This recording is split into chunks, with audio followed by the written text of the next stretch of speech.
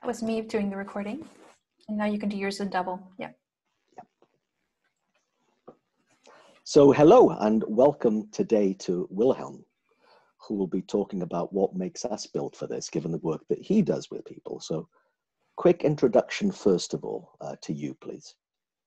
Sure, my name is Wilhelm, surname is Hast. I live in Sweden and I work with leadership. I do a lot of work with corporate clients and delivering coaching and training programs in how to expand one's leadership and have a productive approach to life. Cool. And the question that we're asking everyone in this series is, what do you notice in the work that you do that make that we as human beings are built for this, given the challenges that we're now facing in today's world? Well, interesting question. We are built for this in the sense, to me, that if we have an awareness of how thought functions and how our minds work, there is a lot of interesting things to see about the nature of being human, and especially in times like this. There is, in my experience, in my field of work, not so much awareness about the design of the mind and the fact of thinking, but a lot of other approaches deal with a lot of stuff. But once we start to notice the design of the mind, there are a few very interesting things to see, especially at times like this. Tell us more about what you see about the design of the mind. Well, in the mind, there is thoughts going on all the time. And it's interesting to watch how experience shifts many times during the day without circumstances necessarily shifting.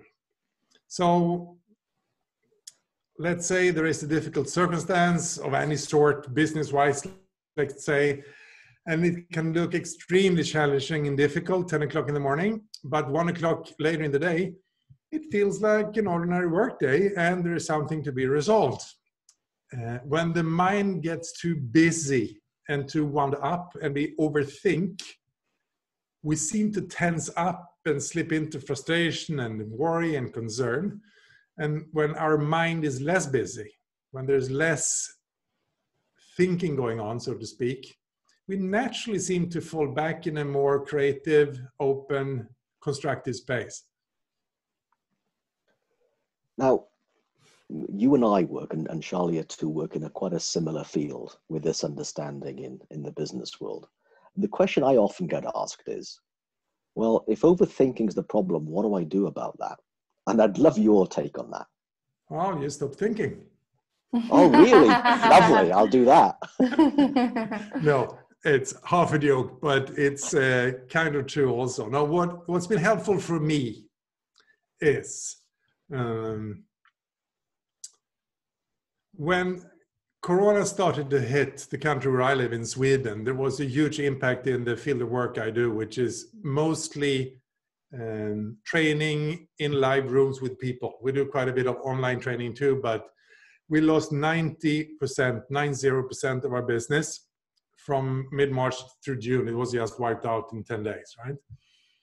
And then, of course, what should we do now? We are team employees and it was very challenging business-wise, and I could observe myself going in and out of frustration and not so much worry, but I tensed up. Like I wanted to see solutions. I wanted to move forward. I wanted to know what to do. But obviously, I couldn't know what to do because we never experienced anything like it in 20 years. So what I noticed, and was actually some coaching I got myself from somebody who has a similar approach.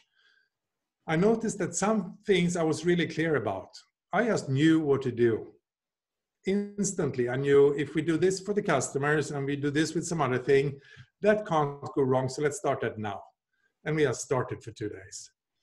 And other things, when I thought about them, I felt tense, frustrated, concerned, worried, and I could notice my mind was desperately trying to figure out and analyze what would happen if.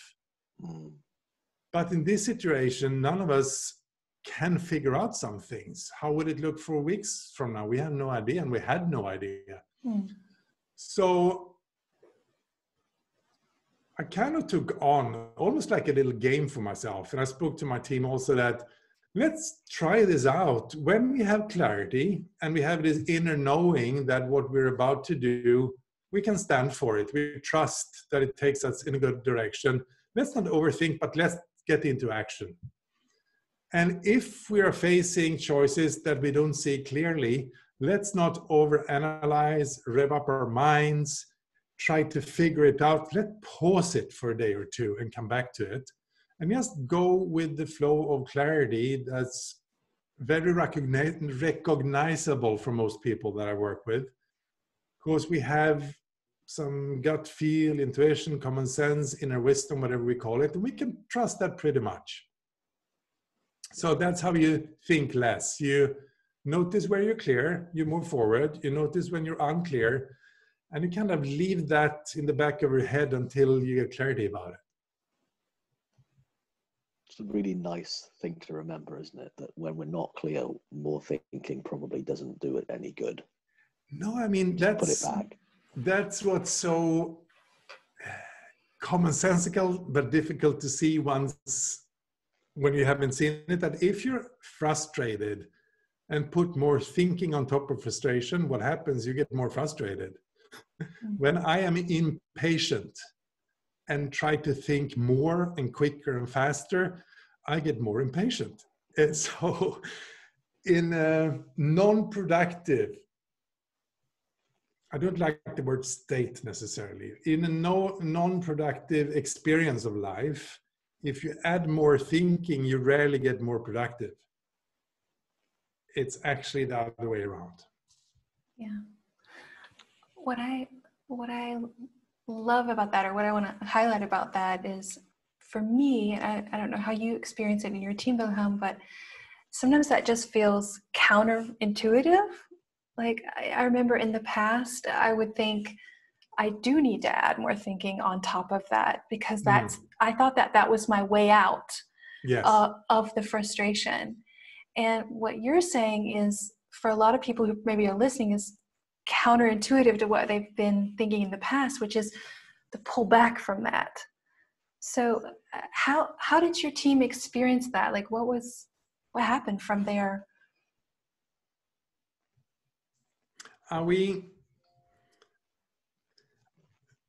Our creativity has increased enormously over the last couple of weeks, and not in a forced way, but more in a natural way.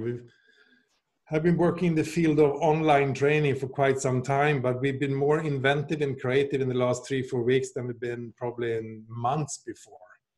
And it's not forced, it's just, I love this metaphor or analogy that if I'm standing at the bus stop and I see somebody on the bus stop that I recognize, oh, I know this person really well. I spent time together with him or her like 20, 30 years back. But who is it? I can't figure out the name. They jump on the bus and disappear, so I can't ask them. In that moment, I have two choices. I either try to figure it out and think really hard to find the name. That never works out well, because we get stuck, right? Or I kind of go, okay, leave it for now. I'm sure that name will pop up. And sure enough, 99 times out of 100, within a couple of days, when we the least expect it, oh, that was Anders. We spent time in high school. My God, his brother was, and the whole thing comes together, right? Mm-hmm. That's not only for people at bus stops. That's the design of the human mind. We have a problem-solving machine between our ears, actually, if you speak business language. Mm-hmm. It's like our mind is made for problem-solving and creativity and other things. But it doesn't work when it's under stress and pressure.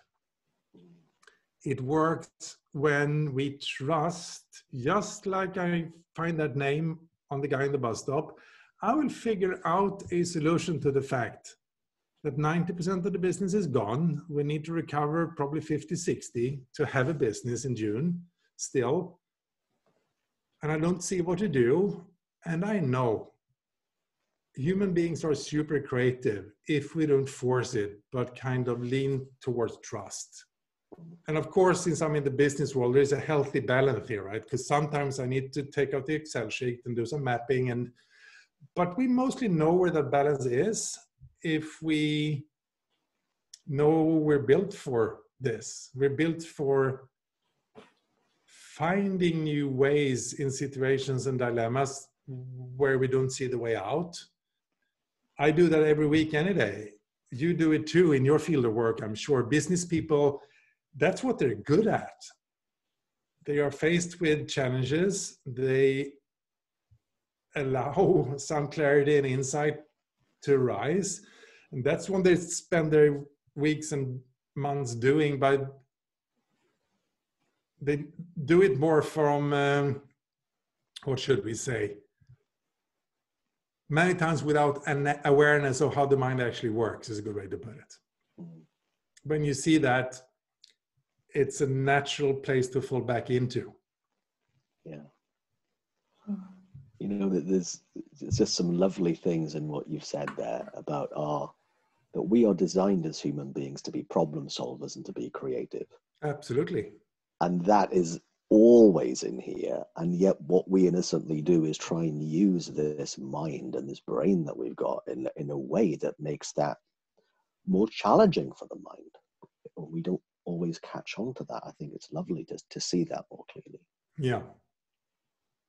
And I remember vividly being here in my office at home, because I've been pretty much now, this is 6 full weeks where I've been sitting in my office at home during the working week. And that's very rare for me. Yeah. You know, beyond 1 week, that would be crazy.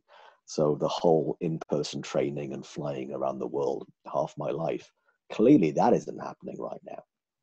I remember you and I exchanging messages one Friday about, okay, now it's time to get creative. Let's see what happens. And I remember one morning here, really thinking hard about a specific thing that I couldn't see clearly. And I literally gave up. But I didn't know that's what I was doing. And I opened the door out to the garden and I just went, okay, I need to think about what's coming next anyway. Let me think about a different problem. And as soon as my attention went on to this other thing I needed to solve later on that day, the answer to the one I'd been trying really hard to solve for the previous, 45 minutes, oomph, really clear. It's an amazing thing to notice in my mind. It is. Yeah. It is. And a point I'd like to make, because if you're in business and you're hearing this, it might sound a little too leaning back too much and might even sound almost irresponsible, but it's not. It's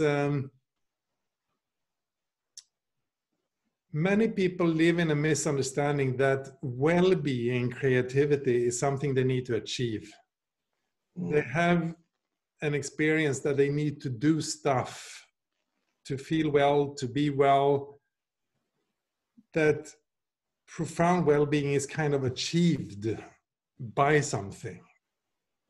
But the way it looks to me, more and more, the longer I look and the year goes by and I seem to see it deeper and deeper, profound well-being is the starting point for human beings. It's what we fall back into naturally when we basically don't overthink or misunderstand where our feelings are coming from. So every day I noticed, for probably 10 days or so, I had a big slump in the afternoon when I got worried, concerned. I was not in a good place for half an hour to an hour. But even in the midst of that, I have this insight that that's temporary. If I don't try to figure it out too much during those times, I will naturally fall back into a healthy place again. I mean, psychologically, where well-being, perspective, and some kind of clarity, it's just naturally there. It's like the body is returning to health as much as it can biologically. Even with viruses, the body is doing all it can to heal and fight back, right? Our psychology is the same. it diverts back to well-being and clarity naturally. It's not something I need to achieve. And that's the big difference. We are built to naturally fall back into well-being, clarity, creativity, a sense of trust, a sense of knowing that new ideas will come. And that's the human design. And having seen some of that are extremely helpful in times like this. Yeah. Can you think of an example where you've noticed that either for yourself, your team, or your clients, where they've realized that for themselves to be true? Oh, sure. One of my colleagues was struggling after we got our first real impact on the business for various reasons. He had different kinds of personal things to take care of also. So she was intensely challenged by 3-4 different circumstances during a very short time, not to go into details, and financial impact and different kinds of things. So for about 4 or 5 days, she didn't show up as a leader. She was worried, concerned, stuck in details, and I needed to catch myself not being frustrated, because after all, I'm actually her boss also, so I should provide leadership. But then I realized, oh my God, she's really more lost than I realized, because she's a really good consultant and leader. But it suddenly struck me, wow, she completely lost her foothold, it seems like. And I didn't catch it because we never met. We just spoke online. So I had a heart-to-heart talk to her and basically shared what I experienced, that she really lost her foothold and that she was way more challenged than I realized. And I kind of apologized for not being more awake to where she was at. And in about 20 minutes, it's quite moving actually, she was back to her sense of leadership and self and creative, and she woke up to the enormous amount of worry she started to have for her kids and some other things in life. And she just caught herself having been completely lost in her thought. And it isn't a 4-month process after that, or 2 years something, or 14 methods to apply. 20 minutes, the thoughts dropped off her busy mind, and she woke up and said, yeah, God, I really lost myself. That's stupid. I should go to the hairdresser so I feel good again. I should do this, I should do that. And the next day she was just back on track like 10 days ago, and has been since. She's more creative than me and my colleague are. Like today, she had some great stuff that supported us immensely, although was it 2 days ago we spoke? Feels like a week now. So my point is, when thought shifts, experience shifts. Yeah. It's a matter of minutes. It's not the recovery process. And people who see this, I'm sure they recognize moments in their life when there was either danger or an emergency or a really difficult circumstance, but they kind of found themselves more present, more focused, and more awake to life than normal. It has very little to do with circumstance, actually, when we examine it, and it has all to do with being curious about